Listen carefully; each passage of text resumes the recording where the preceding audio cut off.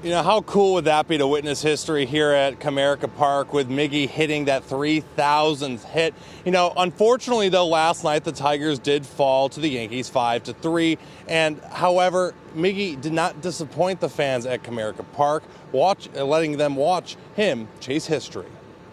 Tigers star and designated hitter Miguel Cabrera chasing history, entering the night with 2,996 hits, putting Comerica Park on celebration watch. Slowly to third. On the charge, LeMahieu, no play. An infield single from Miguel Cabrera to get to within 3 of up the middle, base hit. His second of the night and number 2,998. His third at bat, he broke the bat to get to within 1 hit of 3,000 hits. Fans who attended the game ecstatic. Yeah, Miggy! Yeah, Miggy! We're coming back tomorrow. What do you guys say about Cabrera? Cabrera, it was a shame that he didn't get that 3,000. $29.99. But he's gonna get it by the end of the game today. Count that.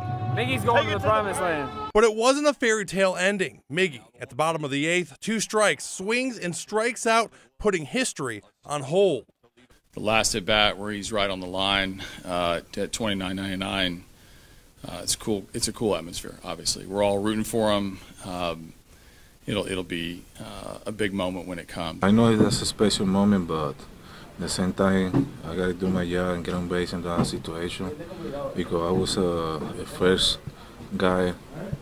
I was lead off on that inning, so I struck out. So once Cabrera gets that hit, he will become the 33rd major leaguer to hit 3,000 and the first player from Venezuela to accomplish the feat. Cabrera will also join a special club within the MLB, becoming the 7th member of the 3,000 hit and 500 home run club.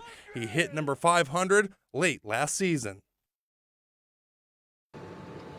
And that first pitch is at 1:10 p.m. and it sounds like the weather is going to be a-okay for this game. And again, that first pitch is at 1:10 p.m. Tickets are still available. There's plenty of tickets left. So if you want to come down, maybe play hooky from work to watch history, come on down to Comerica Park. You're going to be able to see it here. Miggy hitting, hopefully, that 3,000th hit here at Comerica Park. Reporting in downtown Detroit, Peter Maxwell, 7 Action News. Well, we know it's going to happen eventually. Miggy, we're all behind you. You got this. All right. Thanks, Peter, for that live report.